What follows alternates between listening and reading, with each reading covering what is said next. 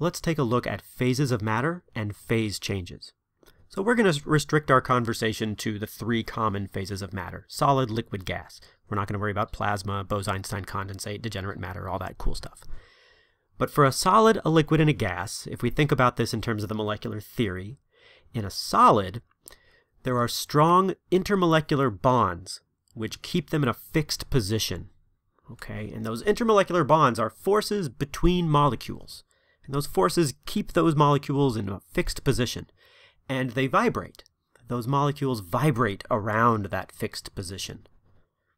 Okay, so that's a solid. And from a macroscopic or a larger scale view, a solid is a material where it keeps a fixed shape. Okay. For a liquid, there are weaker intermolecular bonds. The molecules can move around, but they're still very strongly affected by the forces caused by nearby molecules. And the location of each molecule is constantly changing. They're moving around a little bit, but they're still strongly affected by those neighbors. And from a macroscopic perspective, what that means is that a liquid will fill the volume of whatever container it is in, but its shape is not fixed like a solid is. For a gas, the intermolecular bonds are almost negligible. They're very weak compared to the other two phases, and the molecules within the substance are usually moving around at pretty high speeds in random directions, and the molecules are relatively far apart. And from a macroscopic perspective, a gas will fill whatever container it is in. Now let's think about what that means in terms of the kinetic energy and potential energy of the molecules for each phase. For a solid, the molecules are not moving very quickly on average. So that means that the average kinetic energy per molecule in a solid is relatively low. Now if we compare that to a liquid, the molecules have more freedom and they're moving around a little bit more. They have more random kinetic energy. So for a liquid, the average kinetic energy per molecule is higher than in a solid. And then for a gas, the molecules are moving around relatively quickly, and so on average, the kinetic energy per molecule is high compared to a liquid and a solid. Now let's think about the potential energy. So the potential energy is related to the bonds. In a solid, the bonds are very, very strong. And in terms of potential energy, what that means is that there is a low potential energy in a solid. The way that you can think about it is that the solid is kind of in a low energy state. Everything is fixed and unmoving, so there's low potential energy. When we move to a solid, there's more potential energy. They are less fixed. Those bonds are not as strong. They're weaker bonds, and so there's more potential energy in a liquid than in a solid. And then in a gas, there's almost no bonds, and so there's a higher potential energy in that state. Okay, so what that means is that to go from one state to another, to go from solid to a liquid, we're changing the potential energy. You have to increase the potential energy to go from a solid to a liquid. And then to go from a liquid to a gas, you also have to increase the potential energy in the substance. Another way to say that is that you have to add energy to go from a solid to a liquid, and you have to add energy to go from a liquid to a gas. Then the question becomes, well, how much energy do you have to add? That's where specific latent heat comes in. Specific latent heat is the energy necessary to change the phase of 1 kilogram of substance. And an equation for this is L is equal to Q over M. Capital L is the variable that we use for specific latent heat, and Q again is the energy that's being added, and M is the mass of an object. We can rearrange this and get Q is equal to mL. From the first equation, we can get the units of specific latent heat. It's the units of energy divided by the units of mass, or joules per kilogram.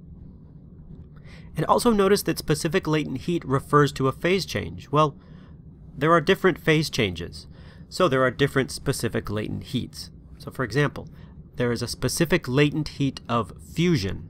Specific latent heat of fusion refers to the phase change of solid to liquid, which is also known as melting. Specific latent heat of vaporization refers to the phase change of liquid going to gas, which is also called boiling. So let's try to put this all together as a graph. Let's say that I have a situation where we're heating a solid by adding energy at a constant rate. Okay, and we'll make a graph of temperature versus time. So keep in mind, we're adding energy at a constant rate. We're always pumping in the same amount of thermal energy into this solid.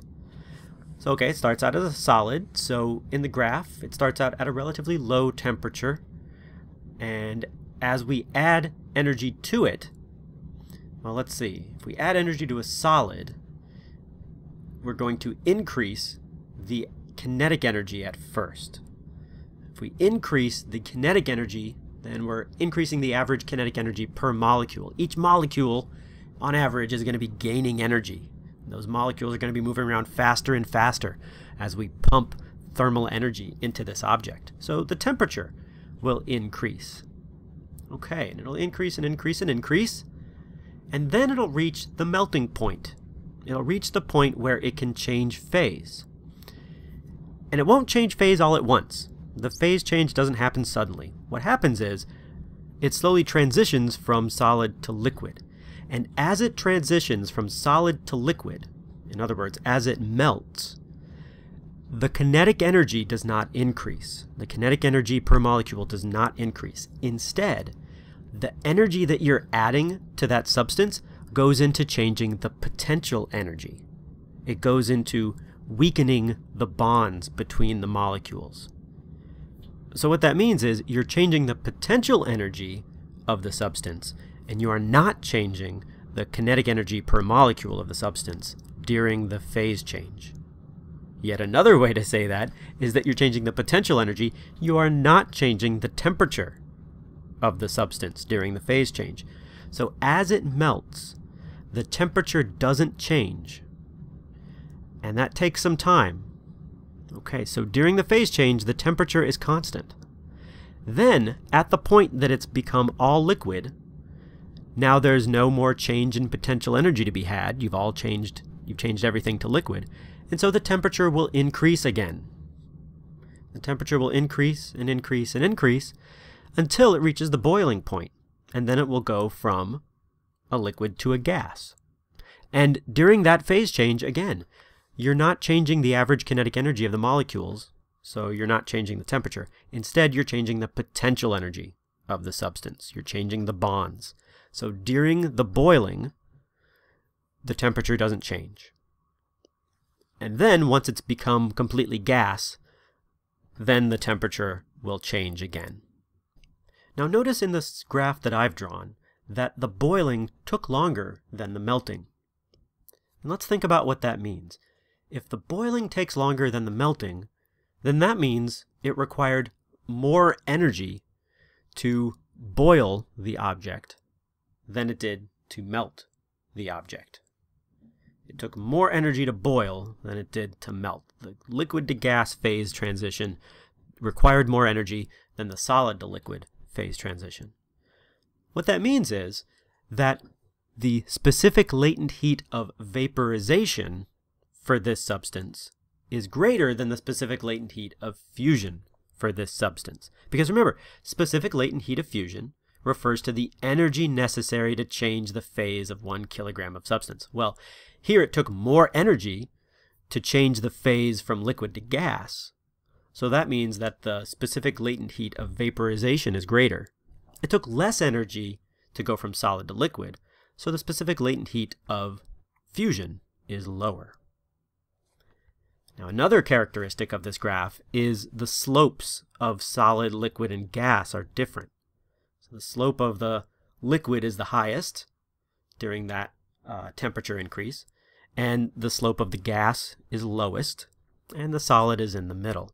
So let's think about the meaning of the slope of this graph. The slope of this graph is a measure of the rate of change of the temperature. It's a measure of the rate of change of the temperature. So another way to think about it is a greater slope of this graph means that the temperature changes more rapidly, which means that, in a sense, it's easier to change the temperature if it has a greater slope. It requires less energy to change the temperature if it has a higher slope. So the liquid phase it's relatively easy to change the temperature of the liquid. And for the gas has a low slope, so it's relatively hard. It requires more energy to change the temperature of the gas. Well, that's related to the specific heat capacity.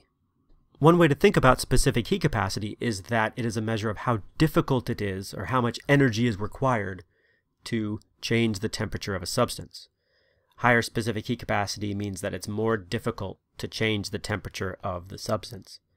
So according to this graph, it was more difficult to change the temperature of the gas than it was to change the temperature of the solid or liquid. It required more energy to change the temperature of the gas a certain amount. So, because the gas has a low slope, it has a higher specific heat capacity. And because the liquid has the greatest slope, it has the lowest specific heat capacity. In other words, the liquid changes its temperature very rapidly. It's relatively easy to change the temperature of the liquid, which means that it has a low specific heat capacity. So this graph has a lot of information in it, and recognize that not every substance is going to take a longer time to boil than to melt. And not every substance is going to have a very low slope for gas and a very high slope for liquid with solid in the middle. It's always going to be a little bit different. But you can always relate the characteristics of the temperature versus time graph to specific latent heat and specific heat capacity.